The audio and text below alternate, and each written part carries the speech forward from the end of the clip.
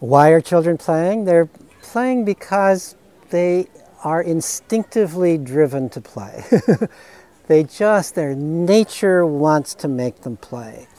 So then you could ask the question, well, why does their nature make them want to play? And as an evolutionary psychologist, I say that that's because over the course of evolution, natural selection selected this kind of behavior, created the neural mechanisms that motivate play, and play in certain kinds of ways, especially social play with other children. This occurred as the way of ensuring that children will practice and learn the skills and values and knowledge that they need to acquire in order to develop ultimately as adults in the culture in which they develop. So play is ultimately serving the function of education.